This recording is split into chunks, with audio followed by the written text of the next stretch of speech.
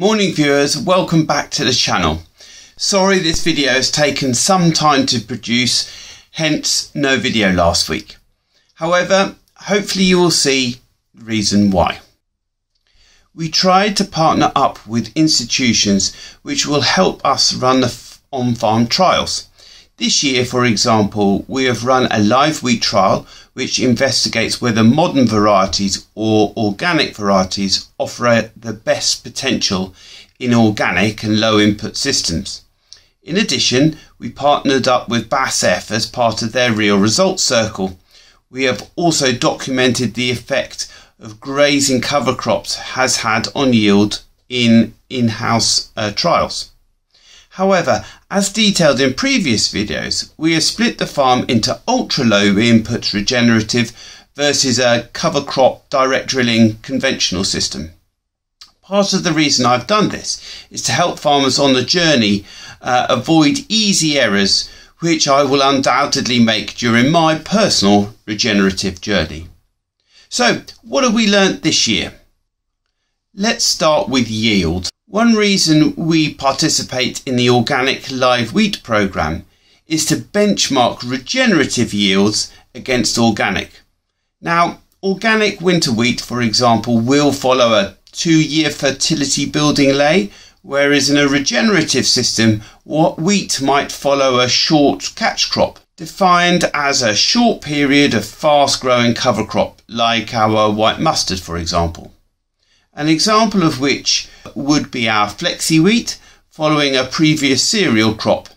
So how did our yields compare?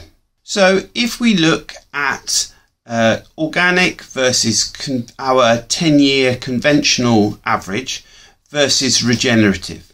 In winter wheat, you can see organic averages 4.2, conventional 8.1, regenerative 6.0. Spring wheat, organic averages 3.4, conventional 5.3, regenerative 2.8, which we'll come back to in a minute. Spring oats, which is our other regenerative crop, organic 4.5, conventional 5.2, regenerative 3.7. Interestingly, our conventional flexi wheat yielded 7.8 tonnes a hectare this harvest. Fundamentally, farming is a business, so we should stop comparing yield and compare margins in these different systems. I've used local benchmarking figures for the conventional comparison. So regenerative winter wheat achieved 1,280 gross margin, whereas straightforward conventional achieved a gross margin of 1786. For spring wheat, the regenerative margin was 759, whereas conventional was 1337. For spring oats, regenerative was 840, whereas conventional was 1125. To be fair to our system, we now participate in countryside stewardship, so those income streams should be included in the performance of the regenerative crop where appropriate. So regenerative gross margins, including SW6 and AB14, would give a winter wheat gross margin of 1,660, spring wheat 1,139 and spring oats 1,222. In summary, regenerative underperforms conventional in all but spring oats. So where does this underperformance come from and how can we improve the outcome? It is worth saying at this point, I would not recommend any arable business suddenly going input cold turkey. However, this is a farm scale experiment in regenerative practices to show what can happen, not to sugarcoat the realities. We have some insights from our farm trials, which I want to share with you here, and we're going to follow this through to harvest at 22. When I was driving the combine, I was particularly struck by the yield effect different weeds were having within a field of spring wheat. The field in question is on lighter land over chalk. It was drilled relatively early with a Horsch Avatar on the 2nd of March at 190 kilos per hectare, and followed a cover crop of sheep grazed mustard and buckwheat. Due to the low input system and the dry spring in 2021, we didn't apply a pre-emergence herbicide. We suffer from brome and creeping or Canadian thistles.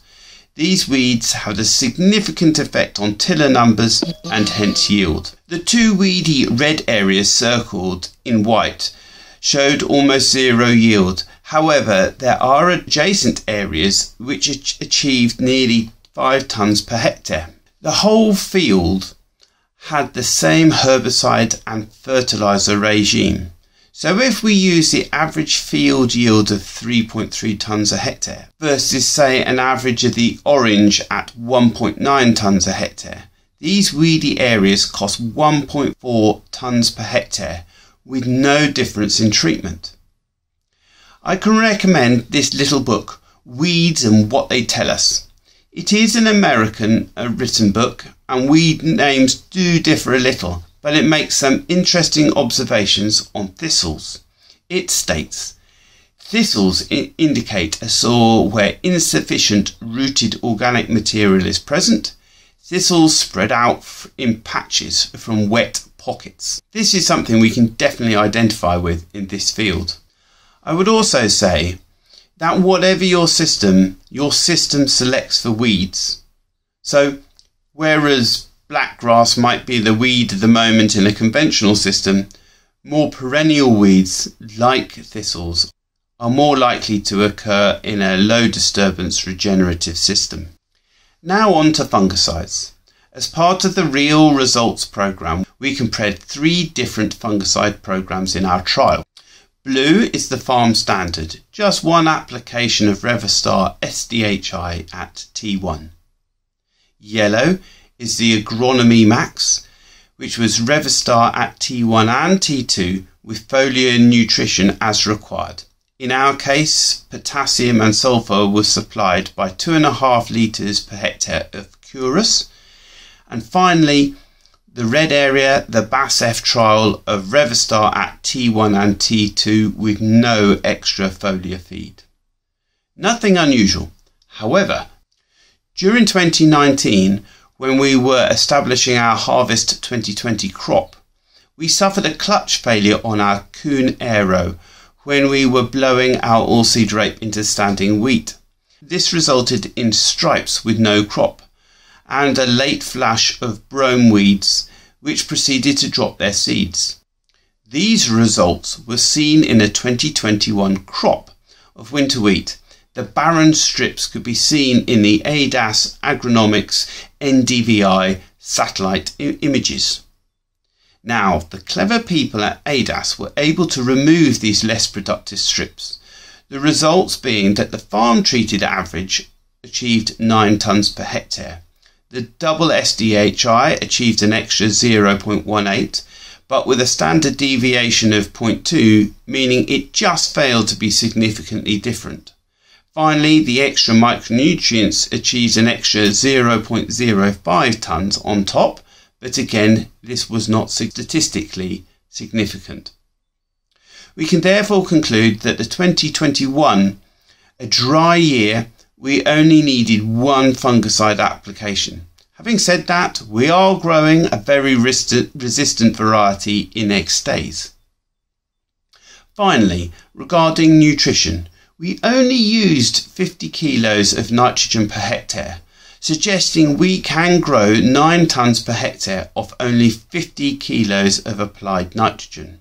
I would also refer you back to our previous video when we measured the GAI of our cover crop, indicating the cover crop was holding up to 120 kilos of nitrogen. Thank you for watching. Please give this video a thumbs up and hit the little bell to get updates of when our videos go live. Thank you very much. See you next time.